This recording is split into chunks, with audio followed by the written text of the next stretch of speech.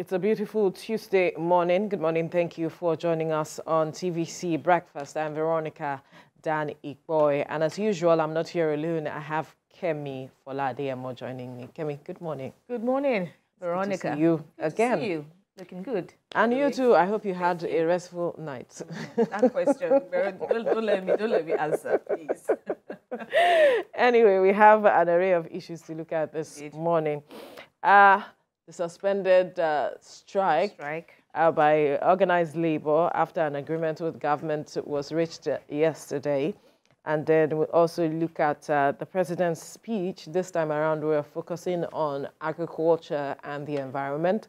And then again, a topical issue that has been making headlines online, social media, everywhere. It's also the matter of Chicago State University finally releasing the academic records of President Bola Tinubu to the PDP presidential candidate in person of Atiku Abubakar, who made demands of it.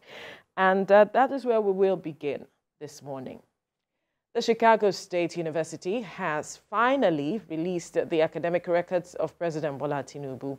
The district court in northern Illinois had, in its judgment delivered on Saturday, given the university up till 12 noon on Monday to deliver the documents to Atiku, which the university has now complied with. Atiku Abubakar, the presidential candidate of the opposition People's Democratic Party in Nigeria's February the 25th election, had requested the documents to back his allegation of forgery of Chicago State University certificate against President Bola Tinubu. Now, Mr. Abubakar is trying to prove that President Tinubu was not qualified to run for the election, which he won. On Monday, the university presented to Atiku's legal team a cache of documents connected to Mr. Tinubu's education at the institution and copies of certificates with redacted names issued to other persons about the same time the Nigerian president finished from the school in 1979. It also contained Mr. Tinubu's admission records and a letter dated the 27th of June 2022, confirming that he attended the university from August 1977 and June 1979, majoring in accounting. But will this put to rest all those in doubt of the president's educational background? That's the big question. And it must be said that the document also tallies with that was presented to INEC by the president. It was part of the documents presented to INEC by the president. It's as it's been recorded, that it's the same. It matched the certificate that the president presented. But then reactions have been, divergent with regards to this development. One of which is the Minister of Aviation and Aerospace. He reacted and is asking, Festus Giamo, is asking Atiku Abubakar, the presidential candidate of the PDP, to apologize to the president for this humiliation, as he calls it, apologize to the president and Nigerians. Kemi. Right. There's been so much controversy over the whereabouts of the academic qualifications or the academic certificate of President Tinubu. Over the weekend, we saw how, much of an issue it was. It has actually, been an issue long before now. Here in Nigeria, we've gone past the stage of the initial election petition court, which deliberated on these and other issues presented by the PDP's candidates. And, of course, another opposition party, that is Peter Obi of the Labour Party.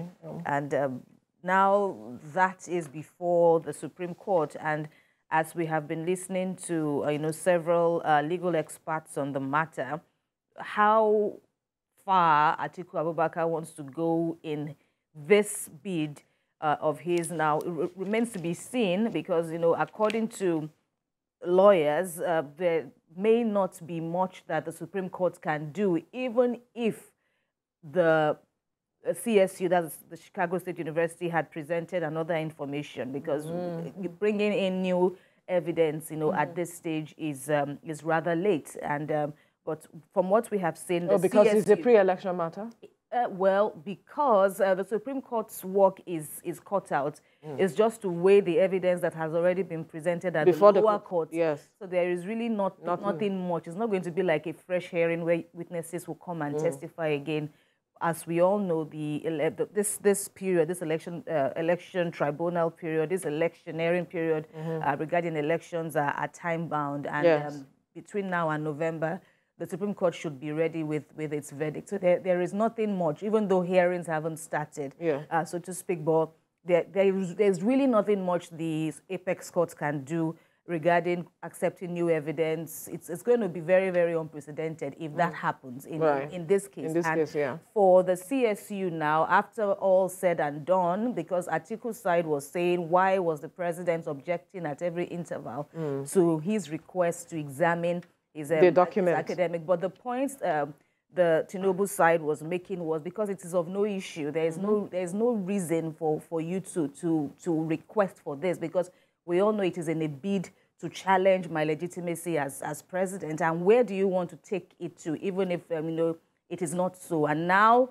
we have been vindicated, so to speak, as the university in question has now adjudged and confirmed that he indeed finished from their university in 1979 and has presented a copy, so to speak, of the certificate, but says he cannot issue another certificate because it's not within its powers to do so. So for a Festus Keyamo to be talking about an apology, well, one would understand their position, because this is a very controversial issue, and we hope that this is rested. Of course, people will still be watching. It's not rested.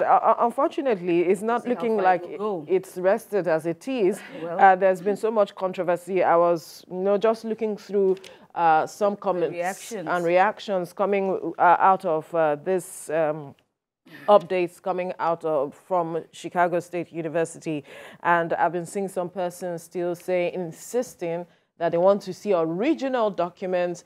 This is not proof enough. There are those still saying that perhaps there were negotiations behind closed doors, and we understand how things could be, that, and so many conversations around it.